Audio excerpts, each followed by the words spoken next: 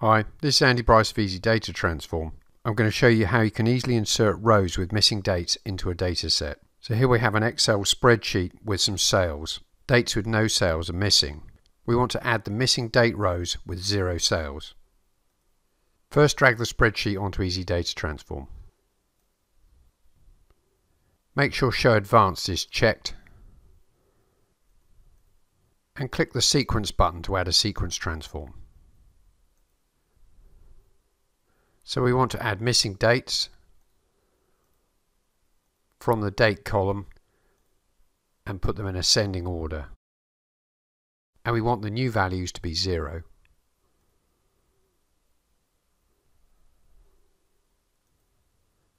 Because Auto Run is checked, the values are calculated as soon as we stop making changes. So all the missing rows in the sequence have now been added with 0 sales.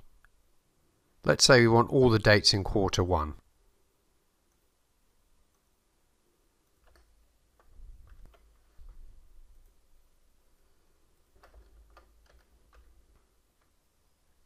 Note that user-defined dates have to be added year-month-day, regardless of the format of the date column. So now we have values from all the dates from the 1st of January to the 31st of March. But the date format's a bit inconsistent. Some of the months are shown with 1 digit and some with 2, for example. So let's just tidy up the date format a bit.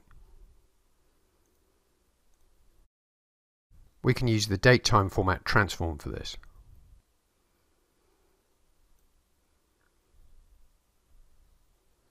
Okay, so now we've converted it to day, month, year. So now let's get rid of the weekends from this data so we don't have any Saturdays or Sundays. We'll add a calculate transform. We'll calculate the day of the week for the date column.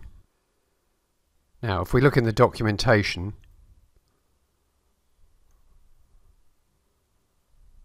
we'll see that day of week returns 6 for Saturday and 7 for Sunday. So we'll add a filter to get rid of the rows with 6 or 7.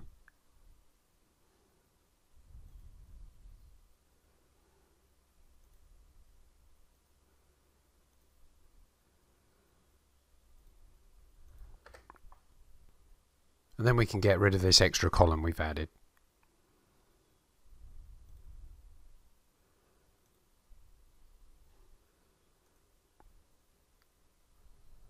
So now we've only got sales for weekdays. And now let's output our data to a new Excel file.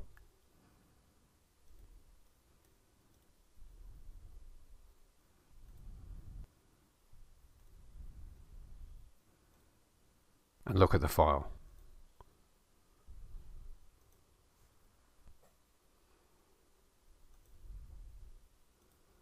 And let's save this transform to use again.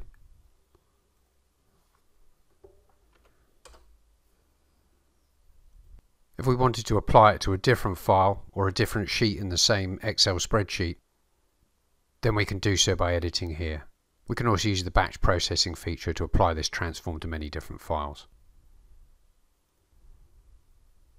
As well as filling in zeros, we can also copy values from above or below, or set values to blank. In some cases we might want to set the value to blank and then use the impute or interpolate transforms to set the value. We can also insert rows for sequences of integer values, for example numeric IDs. This is a very small example, but Easy Data Transform can easily handle datasets with millions of rows. If you have any questions, please ask in the easydatatransform.com forum. Easy Data Transform is available for Windows and Mac. You can download a fully functional free trial from our website. It only takes a few seconds and you don't even have to give us your email address.